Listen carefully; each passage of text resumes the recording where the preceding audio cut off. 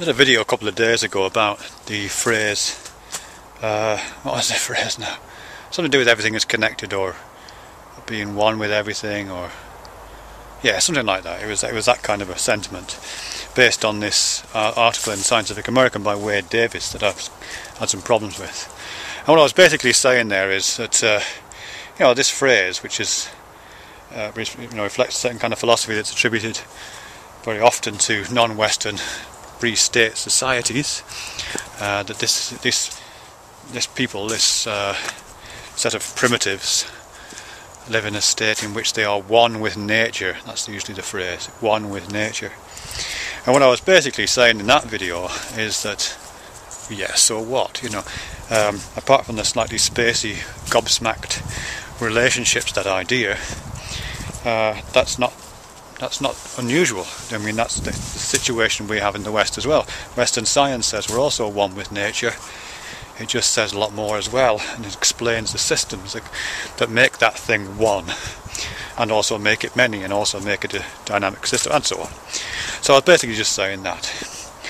And that got me thinking about other phrases and kind of examples of non-Western philosophy, or aphorisms, koans, that kind of thing, which I don't know, maybe it could be interpreted in Western terms, in Western scientific terms, to see if they hold up, or if there's a way of me with my secular, sceptical imagination, see if I can still make use of them. And the one that I'm thinking on right now is a phrase from a Chinese philosopher and writer called Wai Wu Wai. Wai Wu Wai. Yeah, that guy.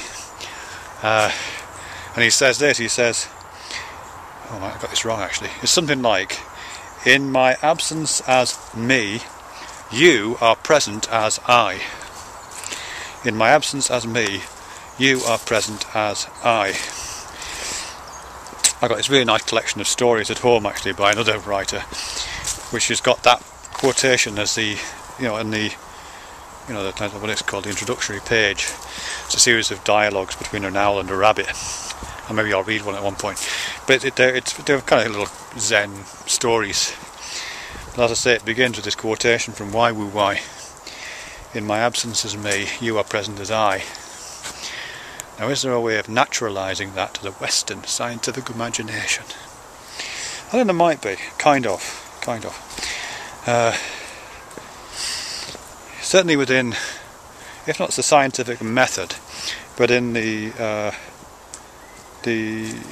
protocols of scientific writing, there is this custom of not using first person pronoun. You don't say I in a piece of scientific writing. You use the passive voice. You say the experiment was carried out, or this procedure was undertaken, that kind of thing. You don't say, I did this, I did that, I found that, I discovered this. You leave the I out of it. You pluck out the I in favour, as I say, of the passive voice. And the idea of that is, it is sometimes used just as a kind of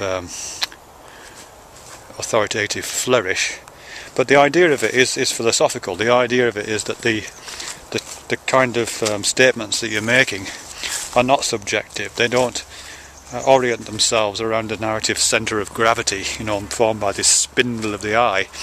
You're at least aspirationally, you're trying to find statements and truth claims and facts about the world which are true whoever says them, and even if nobody says them, they're still true. If you were doing some really bog standard piece of elementary school scientific research, you might ask yourself, what temperature does water boil at sea level? So you trot down to the ocean with your test tube and your Bunsen burner and your bit of water and your thermometer, and you do the test, and sure enough you'd find that it boiled at 100 degrees C. And when you write it up, you wouldn't say, I found that water boils at 100 degrees C. Dogs are chasing rabbits. You would say, the experiment was undertaken and it was discovered that the water comes to a boil at 100 degrees C. You leave the I out. And it's left out specifically, as I say, to avoid the creating that subjective focal point within it. highly perspectival, highly viewpointed position that I statements are always claim. So by doing that, you at least aspire to the condition of objectivity in which that truth is true, whoever says it. So whoever you are, you can trot down to the ocean with your test tube and your Bunsen burner, repeat the conditions, and you'll come up with the same result. So look at that from the position of this statement from Why Wu Why. In my absence as me, you are present as I. You carry out some scientific procedure, and then you step out of the process. You evacuate yourself from the process. You remove the I from it. You take me out of the equation and absent yourself. So me is absent. But then when it's handed over to anyone else, anybody else, who repeats the same process, that I becomes present, but the results are always the same. Whoever the I is, whoever you are, whoever the yous are that walk down to the coast with their test tube and their Bunsen burners, the result is notionally always the same.